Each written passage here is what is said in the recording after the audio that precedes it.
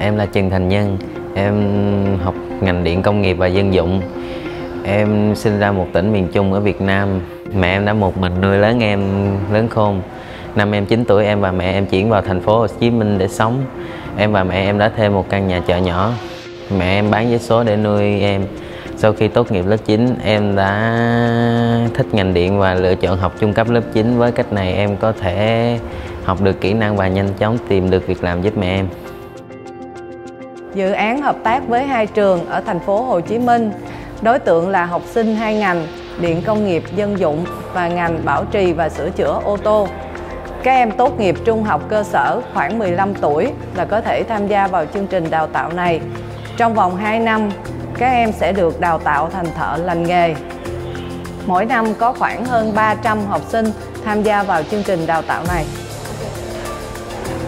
The automotive market is booming. We forecast double-digit growth in Vietnam for the automotive market. That makes new skills necessary.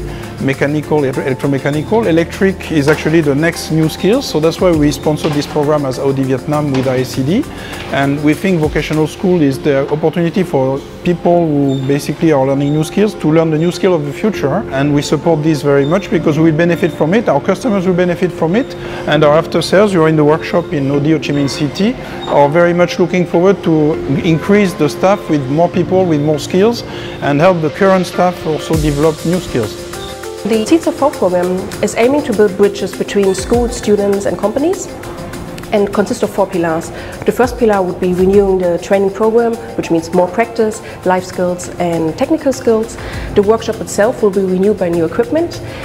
Teachers will receive an additional training, and during this whole process as well, the students have the chance to get some guidance for employment, which means through different activities like internships, visiting the companies, or what we do at Schneider Electric, they have the chance to visit our factory in Ho Chi Minh City to have an insight how a daily life looks when you work.